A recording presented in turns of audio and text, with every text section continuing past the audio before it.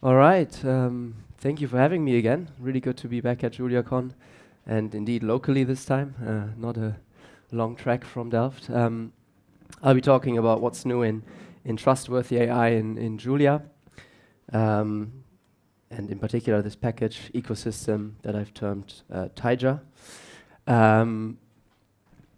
Taija stands for trustworthy AI in Julia. And it's kind of a product of my PhD. That work has been going on for 3 years now.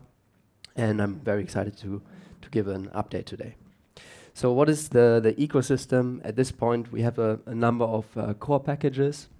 In 2022, I presented counterfactual explanations for the first time, and also Laplace Redux, which is for Bayesian deep learning. Last year, I presented conformal prediction, which is a package for predictive uncertainty quantification. And this year I'll also give a short presentation of joint energy models, which is a new package. We've also streamlined the ecosystem a bit to move a lot of functionality that was previously in core packages into various meta packages. Not all of them are super mature. So tire plotting, for example, does a bit more type piracy than I would like it to do.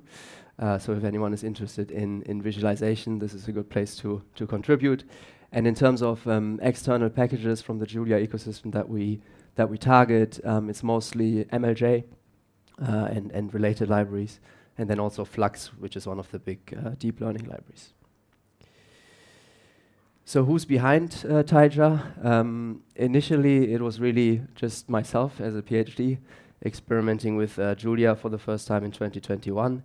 But increasingly, there's more people getting involved, and I've just put a few contributors here to highlight some of their contributions. So Moji Farmamba is he used to work at ING. ING is a Dutch bank, and they sponsor my PhD. He's done a lot of contributions to conformal prediction, and then a lot of these other handles that you see here point to profiles of students at TU Delft who've been involved in this project as well. So if you're looking for contributors, maybe for also your own work, these might be good people to reach out to. So let's get into the gist of it. What are use cases for Taija? Well, one primary use case is my own use case. I think researchers in AI and machine learning who are interested in explainability and uncertainty quantification could benefit from this ecosystem. Also practitioners, of course, working with conventional machine learning and deep learning models who are interested in understanding how do these models actually make their decisions. And then also, of course, Julia developers who want to contribute to a growing but still small ecosystem. So I thought I'd start off this year with a bit of research to just show you what can be done with these libraries. And also, because that's what I'm supposed to do most of my time as a PhD. So to give you just a very short intro to what counterfactual explanations actually are, they are one approach to explainable machine learning. There's many more. I see we have Adrian Weller in the audience who has his own ecosystem on explainable AI using some different tools. Counterfactual explanations essentially work under the premise of simply perturbing the inputs into some supervised machine learning model to see what's necessary to change the output with some target output in mind usually. So one example that is commonly given is in the context of banking, personal banking, you might apply to ING for a loan, and ING Bank might use some machine learning model to estimate based on your financial data history if you're creditworthy or not. They feed this data through a black box, and then they say, well, unfortunately, you're not getting the loan.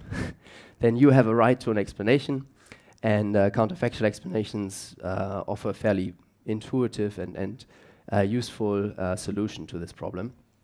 And you can see that essentially in the classification context, what's happening in most of the time is that we're doing optimization, gradient descent in the feature space. So we're perturbing the inputs with some loss function in mind. I won't go into too much detail here, but we're trying to send individuals across the decision boundary from that negative outcome, application rejected, to the positive outcome, you're getting a loan.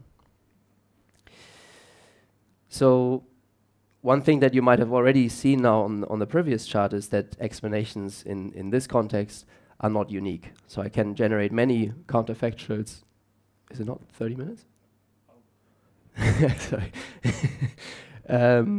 We can generate many counterfactuals that get us from A to B. So here we have an example for an image classifier, MNIST data, a famous data set.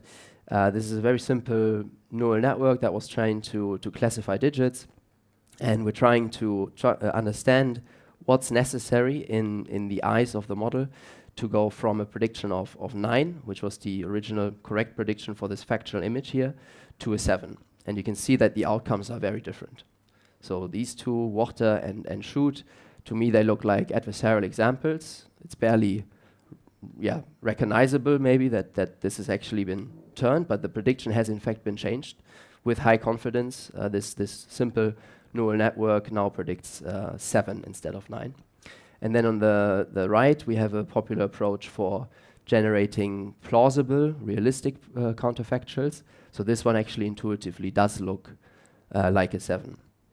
And what these people use under the hood is a helper model. So they use a surrogate model, generative model, to understand what a 7 actually looks like, so to model the data generating process. And then they move in the latent space of that model, and finally it all looks good. So faced with this, we asked ourselves, okay, we have so many different ways to go from A to B. Which one should we use? Which is the explanation that we should trust? Do we just show the plausible one to people and then it all looks like the model has learned reasonable representations of the data? How can we do that if these other adversarial examples are also valid explanations? So our goal was to come up with a technique to generate faithful counterfactuals that faithfully represent the quality of the model that we're trying to explain. And to do that, we kind of forced ourselves not to use any surrogate models. So no helper tools that could allow us to learn something about the data that the model has perhaps not learned.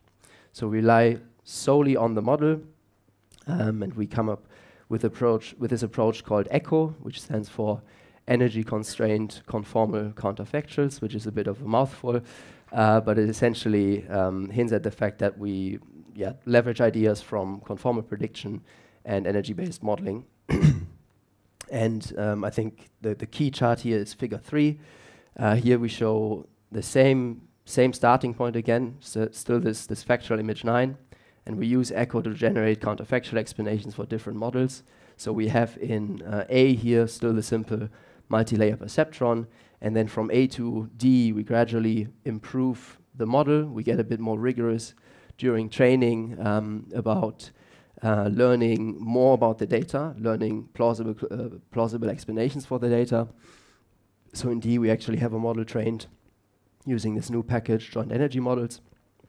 And we can see that the quality of the counterfactuals gradually improves, and that reflects the underlying model, so not some helper tool that we've involved. So that was quite desirable. And by the way, everything you see here, all these results are generated in Julia and powered by Taija. Completely different context. Now we're in the context of conformal prediction, predictive uncertainty quantification. Imagine, back to the ING example, you work for ING and you're tasked with building a chatbot, a dialogue system that will make it easy for customers to log on to ING's website and quickly get help with maybe their exchange rate or their credit card got cancelled on a holiday. The chatbot needs to be able to essentially identify what the intent of the classifier is, of the client is, of the consumer. That's kind of the first task in many of these dialogue systems. So what you can do is you use some large language model as the backbone, and then you put a classifier head on top of that, and the classifier then tries to determine which intent the customer has. But if you know a little bit about classification models, they give you, in most cases, a vector of softmax outputs, so predicted probabilities for the different classes and intents. And it's very likely that especially if there's a big space of possible intents, that the most likely, so the highest softmax output, is not actually the right answer. So just giving the top one answer and moving on is likely to go wrong. So what you could do instead, and what people have done, is to show the customer the top k outcomes. So whatever k is, you can exogenously define that. It's not ideal, it's quite ad hoc. What you could do instead is to use conformal prediction to come up with a set of possible intents that fulfill certain coverage guarantees, where you can rest assured that the true test label is actually included in that set. And here's a simple application of that in Julia. This has led to another publication quite recently. I'll just leave this here. You can read more about it, both in this blog post and, of course, in the paper itself. And then, we have more research, one upcoming at ICML in next week, 2 weeks.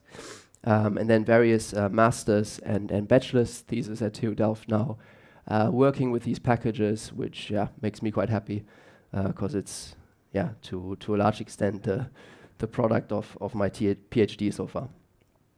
And then now also more students are interested in contributing their own packages. So this one is very early stages, but essentially implementing some common techniques for adversarial training in Julia, all focused on flux models. Okay, finally getting to some actual software development. So in this talk, I won't provide too much of an introduction into the different packages, because that's happened at previous JuliaCons. If you're interested in a set of more accessible introductory slides, feel free to scan this QR code, which leads you to these slides that I presented earlier this year in London at the Alan Turing Institute. I'll leave that up for a second.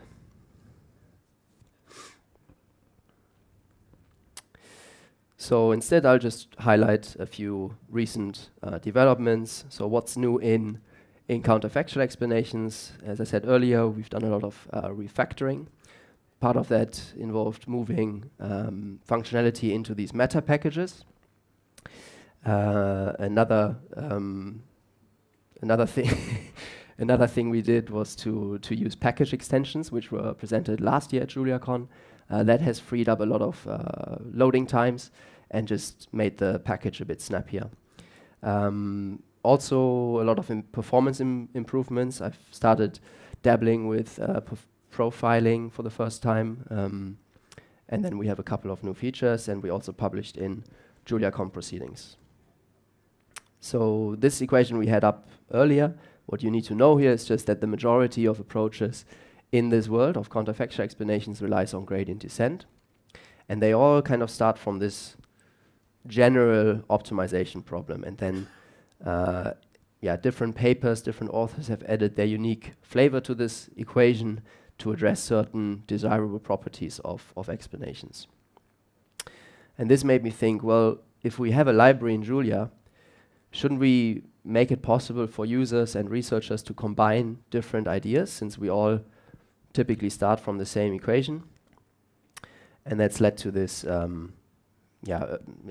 would say it's still a little bit early stages, but we have a few nice macros here that make it easy to combine different penalties that people have proposed, different loss functions, to essentially easily combine different ideas that the literature has come up with and come up with unique flavors of counterfactual generators. So if you're interested, for example, in creating a diverse set of explanations, then you could use this penalty that was proposed in this paper by Motilal et al. A few years ago. If you're also interested in making sure that the explanations are very plausible, so they look realistic, then you could use this revise method that I showed you earlier, which searches counterfactuals in a latent space of a VAE. We also added more support for adding various systems in the ecosystem. So besides Flux.jl, we have support now for models that are supported by the decision tree library. also quite recently added neurotrees.jl. I think Jeremy is in the audience. There's a nice talk on this coming up tomorrow. Laplace Redux, which is one of our own packages, and also joint energy models.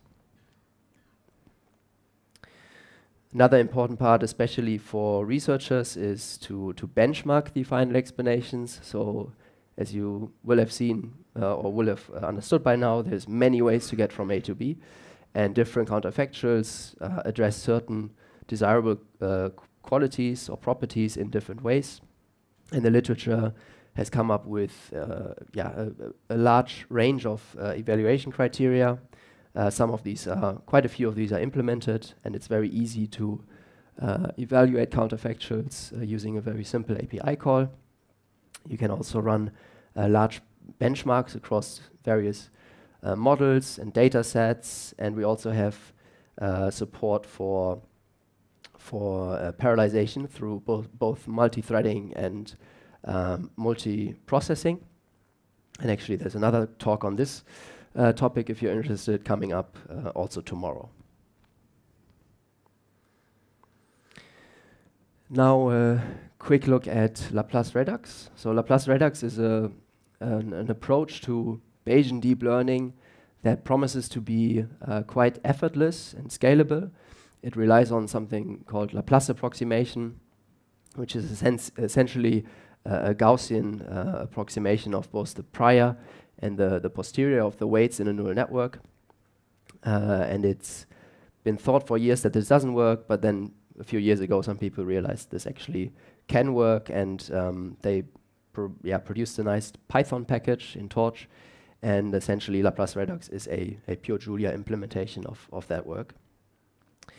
It was for a long time fairly early stages, also when I presented it at JuliaCon in 2022, but we had a couple of students working on this last year, and they added a ton of new features, such as the interface to MLJ, which is quite important, and also support for multi-class classification problems, as well as some more sophisticated and scalable approximations of the Hessian of the neural network. Again, I won't go into too much detail here, but essentially Laplace approximation needs that. So the second order derivatives of the weights of the neural network are used to approximate the posterior, the Bayesian posterior of the neural network. And that doesn't scale all too well if you actually use all of the weights. So you need some more sophisticated approximations that use less or need less information, less weights going into the final computations. And the students have added this and also added a nice blog post, which you will find on my website. Conformal prediction, since last year, since I presented, I personally haven't done much more development work on this. I've used it in our research, but Moji Farmamba, he's added support for using conformal prediction in the context of time series prediction and also for quantile regression. So do check this out if you're interested in predictive uncertainty quantification. And then, as I mentioned a few times now, joint energy models is, I think, a very interesting approach to modeling, to supervised learning. So these models are really hybrid models that are tasked not only with learning to predict some output, but at the same time also acquire an understanding or at least some sort of, learn something about the input data. And I used this for our research and implemented a small package in Julia that works with both Flux and also MLJ through MLJ Flux. And you can see here an example. So we have some synthetic data. The contours show the predicted probabilities. So the model clearly learns to predict the classes, the output classes. And then these little stars that you can see here, they're generated from the model posterior using something called stochastic gradient Langevin dynamics. And they fairly accurately approximate the actual data, training data that we observe. So this model has learned something about both the outputs and the inputs. And that turns out to have these models have very nice properties with respect to trustworthiness, because we actually found in our work that if we generate these echo counterfactuals, so faithful counterfactuals for these models, they tend to look plausible, because these hybrid models have learned something meaningful about the input data. Okay, a few final things. I think I have about 4 minutes. We have some ongoing work now through the Julia season of code. One is about bridging the gap between Bayesian and frequentist approaches to predictive uncertainty quantification.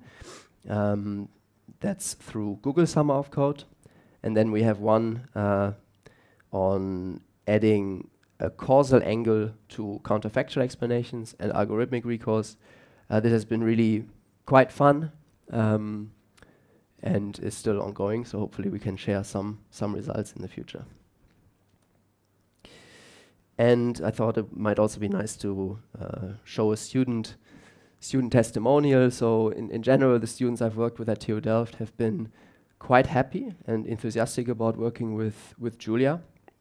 And here Rauno in particular said that programming in Julia has definitely helped him become a better programmer. That also goes for me, actually. And that whenever they had questions, they were met by friendly responses by the broader community. So I think that's a good result in itself. And finally, just one more slide. If you're interested in any of this work, if you're interested in using it or contributing, do feel free to reach out. Come approach me at the conference or find us on Slack or GitHub organization. I'll leave this here. The link should point you to my website where you find all of this as well. And with all of that, thank you very much for your attention and feel free to ask any questions. Thank you. So we've got plenty of time for questions. Do we have any?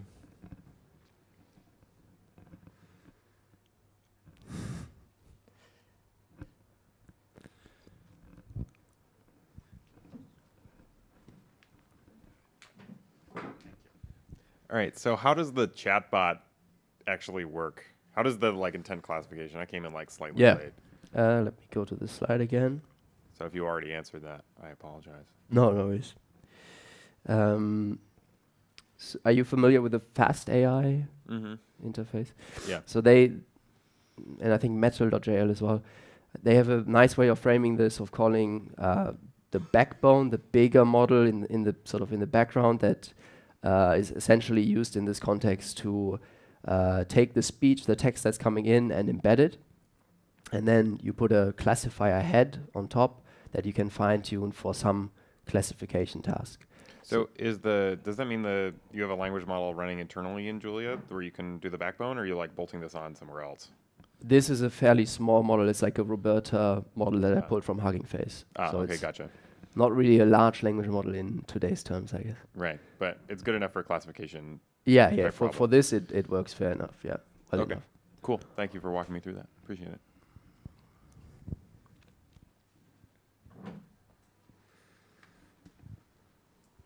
Just coming to the basic, so the event or the workshop was about Trustfully, and you pointed out Taija. So other areas in AI are not trustfully? That's my question. Very fair question. Well, I think this depends a lot on how optimistic you are about AI in general, I guess. But there are a lot of vulnerabilities, instabilities in modern, especially deep learning architectures that we're very aware of. Adversarial attacks is one of those. But also the fact that we simply do not understand how these models make their decisions. Once they're big enough, there's just too many parameters to look in there and look at. There's no linear coefficients that we can reach to easily interpret these models. So I find it very hard to trust that type of model in a safety critical situations. Those are often mentioned, but also in more everyday life type of situations. So I mentioned the loan application. If you have no means to explain why the model decided that you're not creditworthy, that's problematic, and I find it hard to trust a model like that. This doesn't mean that Taija, because we use that name, provides the answer to all of these questions. There's many different approaches to explainable AI, but yeah, my PhD is focused on these particular topics, and we try to think critically about these AI models and that way gain some more trust in these black boxes. No, thank you for the answer, but I'm thinking now in my company that even they are block ChatGPT for the employees, and we have Copilot open for us. So I was thinking like, okay, then perhaps in the future we will go to Taija, you know, because the vulnerability, companies are thinking about that already and are blocking certain areas. So what is your experience that... I mean, I'd love to chat to you more about it, but I will say that it is still a fairly small ecosystem that does very specific things. But yeah, we're very ambitious to develop it further, and any type of practical application, any problem that people might face, do feel free to approach me and we can chat more about it. Hello, I wonder regarding explainability thing and trustworthy, like basically the main thing that you do is you perturb certain kind of parameters and then find out something. But usually you're dealing with 5 parameters and their interaction can be nonlinear. So when you perturb something, my question is that knowing what parameters to perturb does not really do the explainability, right? So we always have the thinking that, oh, I know this parameter is the one that produces this kind of thing. But does that really provide explainability? Yeah, so this is going into basically the depth of what all this research area is about, and as I hinted at earlier, people have come up with different things that they think are desirable about explanations. So some argue that explanations should always be causal. And in fact, one of the Google Summer of Code projects that we have is working on a causal implementation. I find that appealing, but that approach relies typically on assuming that there is some causal knowledge in the background. So that doesn't always apply. They all come, I guess a short answer to your question is, in my mind, all of these counterfactuals here that you see on this image, they're all in some way explanatory about the behavior of the project of the model. They tell us something about the model, and finding the right explanation that meets all those criteria is quite difficult, and I'm not sure it's possible. Is there a danger that this kind of perturbation, which is very localized in something, can lead you to a wrong conclusion? Or so how confident are you that when you perturb something, is you have this kind of explainability, you have this certain kind of certainty that your explanation is correct? It can be just a rhetorical question. Thank you. Yeah. Well, one thing that's nice about counterfactuals is because they work directly with the model, validity is automatically defined. The explanation, as soon as it switches the label in the target direction, that's the label that's predicted by the model. So correctness is kind of given by construction. Yeah, I'm not sure that directly answers the question, but I'm also happy to chat more afterwards.